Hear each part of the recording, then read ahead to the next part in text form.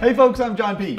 And I'm Callie Lewis. This is Talk Mobile 2013. We've been talking security all week long, but right now we want to talk a little bit about the future of security in all areas. What are we going to do about this whole security problem?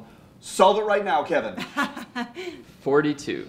Hey, it's solved. All right. Thanks you guys for joining us.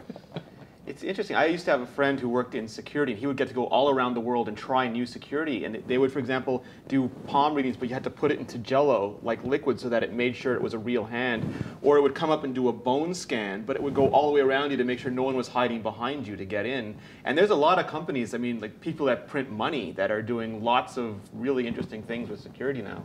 I feel better overall with computer security today than I did 5-10 years ago.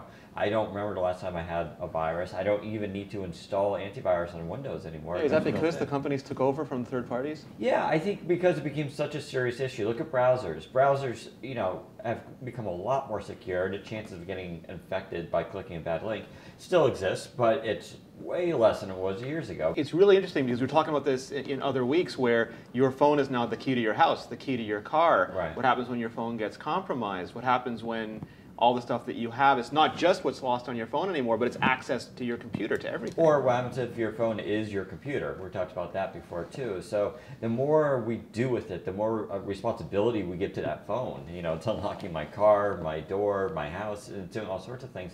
The more at risk it is, if I lose it, it's going to be really devastating. Like securities often, they react to a bad situation that's happened. Not many companies get in front of it. And maybe it's not a sexy user-facing feature, but if someone took the stage at I/O or Build or Live or WWC and said, this year we're reinventing security, I think that would be a boon to all of us. Good luck, because it's never a problem until it's a problem. You will never condition people that they need to take this stuff seriously until something bad happens. And like I said, the fingerprint scanner was out 3-4 years ago. Never caught on. We still don't see it widely adopted. Think of things like geolocation, and people are, for the most part, habitual. So if I'm always at home in the evening at 3 a.m., because that's when I'm sleeping, but all of a sudden my phone gets taken out of the house, you know, because John P. broke the window and snatched it at any expense. It's an unusual leave. It's an unusual leave. Yeah. It should just go into lockdown mode until I verify it and unlock it. And I think there's a lot of room. I don't know if that's being done or not. How about if my watch can Talk to communicate your with my ring. ring? Yeah, multi-point of physical object. Yeah. This ring I have had on for 23 years. I've not taken it off. Why can't we embed something in that ring? RFID. Yeah, exactly. Put an RFID in my ring. It's not coming off of Right. me unless they take my finger or steal it from me. Right. But you know, But that's that a also great assume point. that they knew that's what it was. That's Because right. if you can pick the object, it's almost like a totem from, you know, what's that movie, Inception, where it's your own personal object that only you know about, that you always wear. If I'm, you know, Donald Trump, maybe I'm going to have you make a personal thing out of my device. But if I'm just an average person, there's no reason I can't buy things off the shelf and You say, could buy a ring that's just like everybody else's or ring. I could have bracelets, rings, necklaces, earrings, glasses, belts, and the system could know that if I have any three of these devices on me at one time, there's a very high chance that it's me.